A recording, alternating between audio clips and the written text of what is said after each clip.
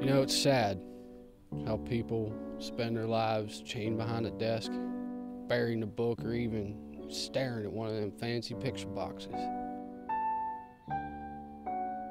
Oh yeah, some venture around, fish, hunt, boat. Me, I'm a hunter. They call me Clarence, and I hunt mushrooms. It's not an easy job. Mushrooms like to stay hidden. They're clever. I know how to sniff them out. God dang it. Dang it. Damn it. Son of a bitch. I ain't doing so good today. There are many types of funguses out there, just waiting to be discovered. I've eaten 45 different types of mushroom, 2 of which I think were actually edible. Nobody chooses this life. I was out on this hunt one time, just being stalked. Unicorn came out and stabbed me in the ass. I farted pixie dust for a week. You know what it's like to poop in Technicolor? A spider came up to me one time, told me the location of the magical mushrooms.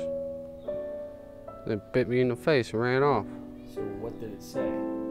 I don't know what he said. I don't speak spider. What do you want from me, man? You know, I've often contemplated what it'd be like to kill a person. Then I remember, that ain't Christian.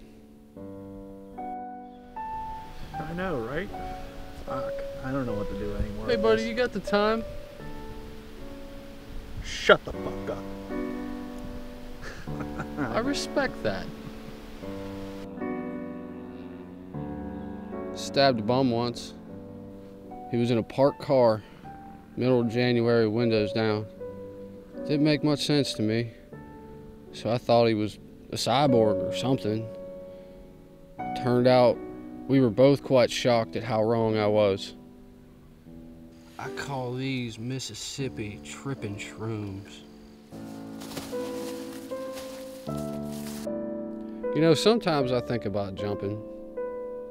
Then I remember the poor bastard who's got to clean that up.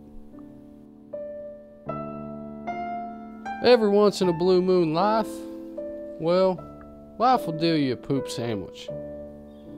Sometimes, if you're hungry enough, you're gonna eat it. Maybe even like it.